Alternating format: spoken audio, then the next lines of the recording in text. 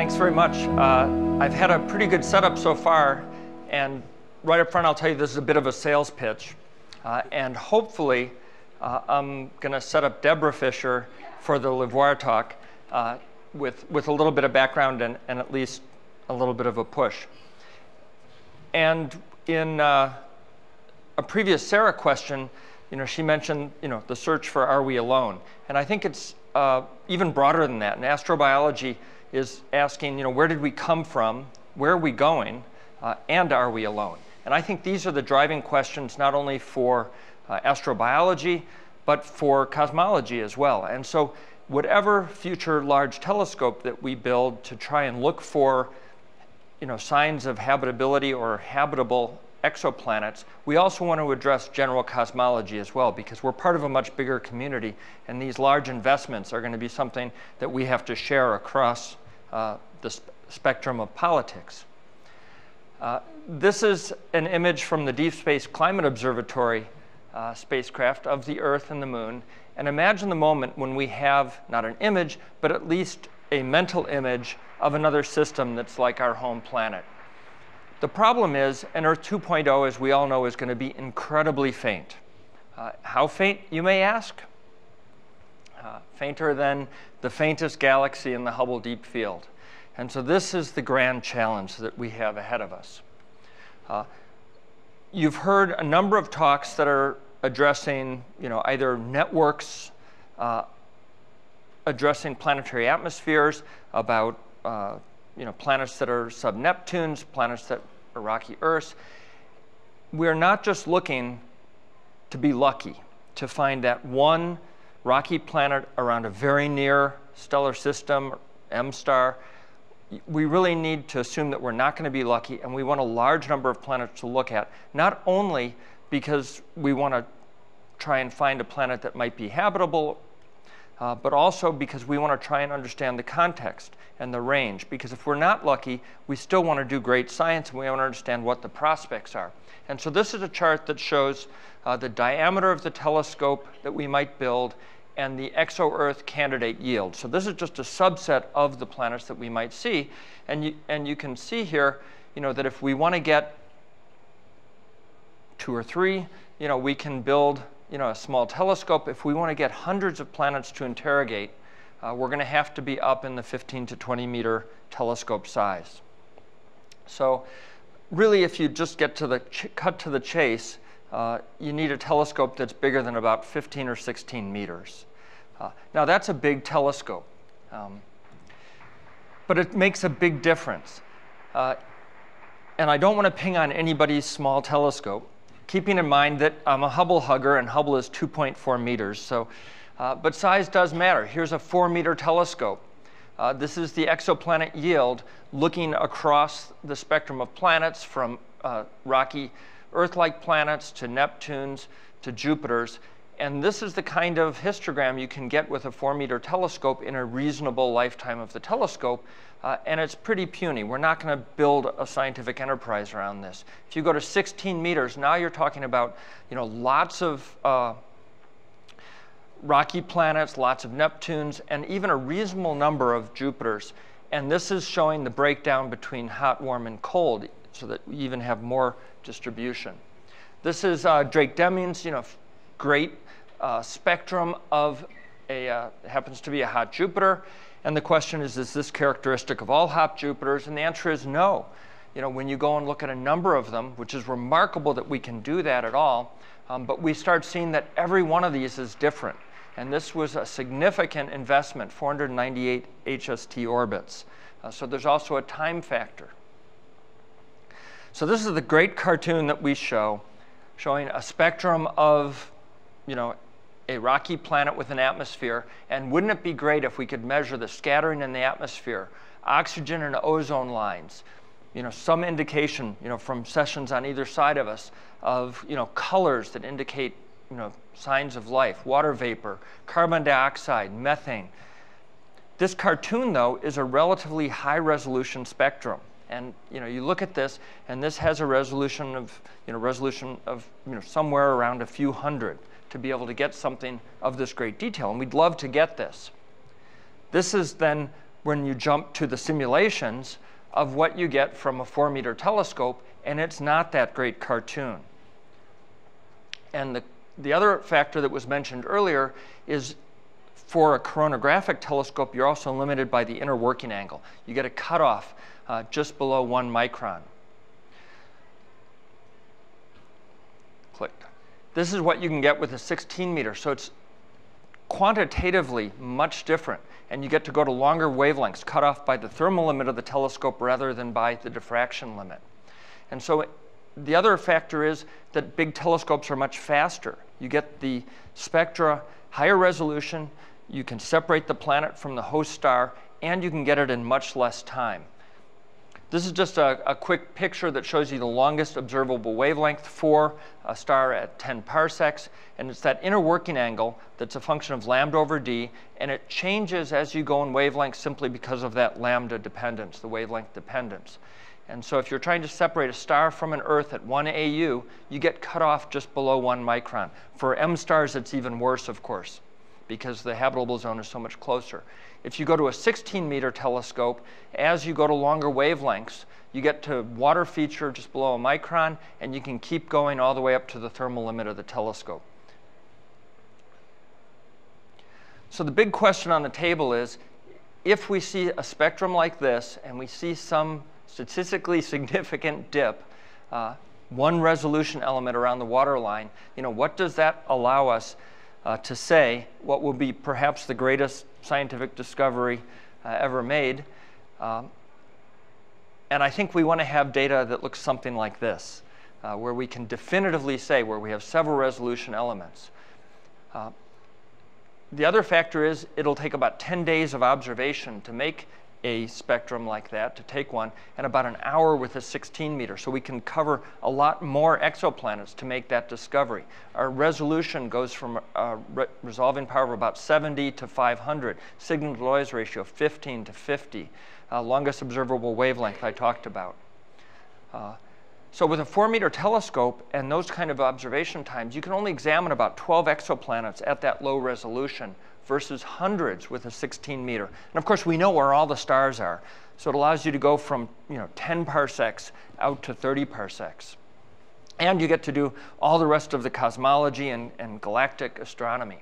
Another important point is that the larger your telescope and the shorter the observation time, you can also do what we've done with epoxy and Galileo, is actually build maps of these exoplanets through multicolor photometry. And that's because you can observe multicolors and have exposure times is at 10 parsecs with a 16-meter. You can get a number of observations per day and watch the rotation of the planet just from the color changes. With a 12-meter, you can get to about an hour. 8-meter, you're at a few hours. And a 4-meter, at least with a planet that rotates in 24 hours, you're spread out throughout the whole day and you can't do it. And that's important because if you see color changes that indicate continents and oceans, that almost certainly infers plate tectonics, which figures into our origins of life. Of course, I mentioned that it can do a lot of other astronomy. For instance, a 2.4-meter Hubble, here's a surface image of Pluto. Not so great, of course, we have New Horizons. But with a 12-meter, you can start to get resolutions on Pluto at 210 kilometers. Here's geysers on Europa, something we hope plumes that we would be able to do. With a 12-meter, you can certainly resolve those. And the other factor that we heard is we really want ultraviolet and optical, and that's something that is plausible. So here's an at last concept. This is something that is really the next step beyond James Webb Space Telescope.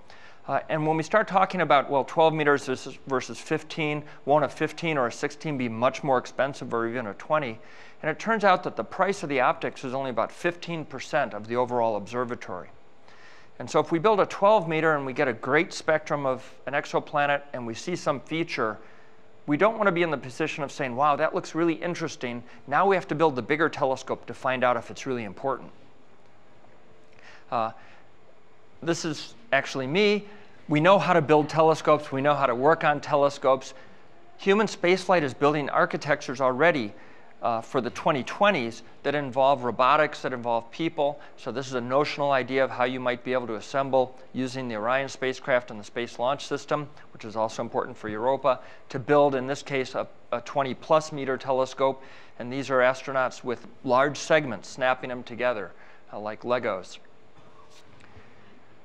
So if we really want to find out this answer, if we want to get the high-resolution spectra, if we want to look at networks, if we want to look at complexity, if we want to look at multiple spectral lines and lots of different planetary systems to be able to make sense of where the Earth sits, where Venus, Mars sits, and where our potential Earth 2.0 might be, we need to be bold. And today actually is Hubble's birthday, Hubble's anniversary on orbit. So I want a quick show of hands, although this audience isn't quite like the biology-centric ones, but how many people in the audience are younger than 27? You have never known a world without a Hubble Space Telescope. Sadly, that won't last forever. And what is going to be our next ultraviolet visible telescope? We don't know the answer to that, and we're going to have to create that future. The Hubble wasn't created by a decadal survey. It was endorsed by it. The James Webb Space Telescope, a truly audacious telescope, October 2018 will launch, wasn't created by the decadal survey. It was endorsed by it. So, I think as astrobiologists, we need to create the future that we want to see, and we need to be bold and ambitious to do that. So I'm excited because I think we all can imagine the moment when we do find that Earth 2.0, or we do learn about a lot of different habitable planets, but we need to create that moment. Thanks.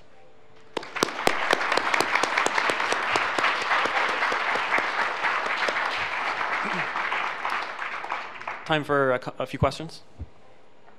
Thank you, John, for that talk. Do you envisage something like the 16-meter telescope that you were talking about, that it would be mostly a follow-up of known planets or discovery of new planets? Because the former requires a critical mass of targets that are appropriate, and the latter will require more time to get the same amount of spectra as follow-up. Yeah, I think the good news about the larger your aperture, the faster your observations. And so you can do both. We'll certainly have, from the Transient Exoplanet Survey satellite, lots of transiting exoplanets to look at, mostly around M-stars. But the other good news is if with a large telescope, say a 20-meter telescope, you can very quickly, at low resolution, do direct imaging to identify the planets. We know all the spectral types, so we'll be able to identify planets in the habitable zone with relatively fast observations. And then you can triage those to decide which ones do you want to follow up on. And so it's very general purpose. The challenge will be arm wrestling with the cosmologists, looking at distant galaxies, and the folks who are doing galaxy surveys, looking at individual stars in the entire local group, doing what we've done with Andromeda and Julianne Del Canton's University of Washington work. So, thank you.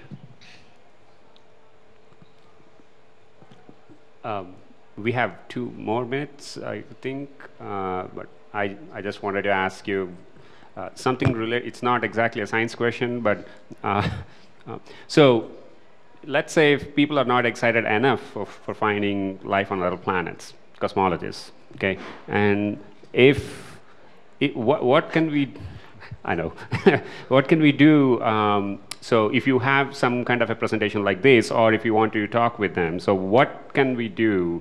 Because it needs to be some kind of a general astrophysics mission more than an exoplanet mission. So contrary to everyone's belief, JWST is an astrophysics mission. It's not exactly an astrophysics. Yeah, James Webb Space Telescope is a good example where when it was started, the total universe of known exoplanets was exactly 0. Yet, if we were to design a telescope that was optimized for exoplanets, we'd build James Webb Space Telescope. So we were lucky, but we were lucky deliberately in that we built a general purpose observatory that was very good at a lot of different astronomy.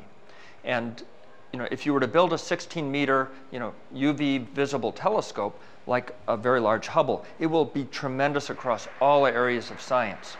And so even if you're a cosmologist who's really interested in the search for life in the universe, but also you have your grant to do the most distant galaxies, earliest galaxies, you can appreciate the astrobiology question, but you know that this telescope will also be really great for your work. And almost anything that Hubble is doing, a larger Hubble would do. And then it's up to peer review and competition to decide how to actually use the telescope. But I think everyone is interested in the question of, are we alone? That's kind of a universal question. So, thanks. One really quick question. Very quick question. How much of your vision, you're speaking here about the telescope, but how much of the vision is also about those Legos being put together up in space by human beings? So I'm a scientist, but I'm also an engineer and an astronaut. And so I like to jump to the, okay, how are we going to do it pretty quickly? But I think you'll hear next that you can get pretty big without having to invoke astronauts assembling things. But on the other side, I'm looking at a human spaceflight enterprise that, quite frankly, for at least the last 8 years has been going sideways. We have great capabilities, but we don't know where we're going or what we're going to use them for. And so I see this as sort of marrying the vision of, what should humans be doing in space and what should we be doing as scientists? That, it's kind of an opportunity for us that we'll have all this capability to put people in space, to put robotics in space, to put large things in space. Well, let's use that wisely. And what better use than building a big telescope to find out if we're alone in the universe? Following on that, so one of the big differences between Hubble and James Webb is serviceability, and that James Webb has none. Do you think that serviceability is going to be an important part of the future space telescopes? I think that the question of serviceability beyond whether you assemble it or not, which is a completely separable question, is really important. The reason why you saw in Daniel's talk these amazing wide field camera 3 spectra, dispersed spectra, is because we could put in wide field camera 3 25 years after the telescope, or 23 years after the telescope was put up. And so serviceability, once you have basic optics that are good, the serviceability allows you to put new instruments in that keep the observatory vital. The James Webb Space Telescope should hopefully last about 11 years, 11 or 12 years, which is its propellant margin, and then we're done. Today we're celebrating Hubble's 27th anniversary. That's part of the power of Hubble. So I think the serviceability is a critical role. And Congress actually coded that in the NASA Authorization Act of 2010 that requires all future observatories to evaluate when practicable, I think they used the word practicable, serviceability. So it's by law, we have to do it. Let's thank John Grunsfeld. Thanks. Nice setup.